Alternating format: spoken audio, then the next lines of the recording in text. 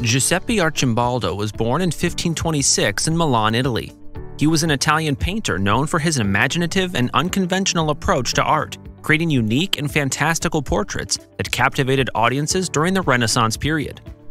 Following in his father's artistic footsteps, Arcimboldo began his artistic career as a designer for stained glass and frescoes at local cathedrals. In 1562, he assumed the role of court portraitist to Ferdinand I at the Habsburg court in Vienna, Austria.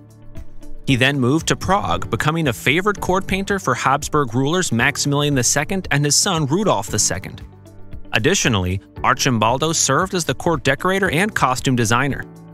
His most famous works are his composite heads or portrait heads, in which he assembled various objects, fruits, vegetables, flowers, and other elements to create faces.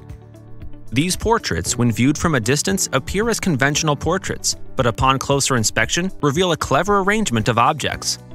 In The Four Seasons, a set of 4 paintings, Arcimboldo portrayed spring with the image of a woman crafted from a different variety of flowers. Summer is represented by a woman whose composition consists of fruit and vegetables. In autumn, he depicts a stern man crafted from a combination of fruits and vegetables.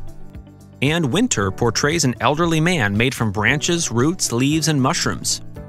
In his other series of 4 paintings, The Four Elements, Arcimboldo represents air with birds, fire with burning wood and cannons, earth with land animals, and water with marine creatures.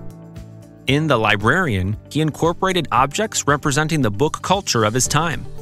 Some scholars saw the piece as a parody, satirizing materialistic book collectors more interested in acquiring books than reading them. Giuseppe Arcimboldo passed away in 1593 in Milan. Despite his undeniable talent and popularity during his lifetime, Arcimboldo's works fell into obscurity after his death. It was not until the 20th century that his art was rediscovered and appreciated by a wider audience. Today, Arcimboldo's works are celebrated for their originality and ingenuity.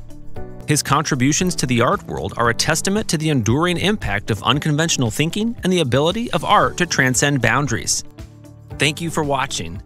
Wondering how you can help our small channel grow? It's simple. Smash the like button, subscribe to the channel, and share the video with your friends. For those looking to support us further, treat yourself to some awesome merch from our store. And see ya in the next video.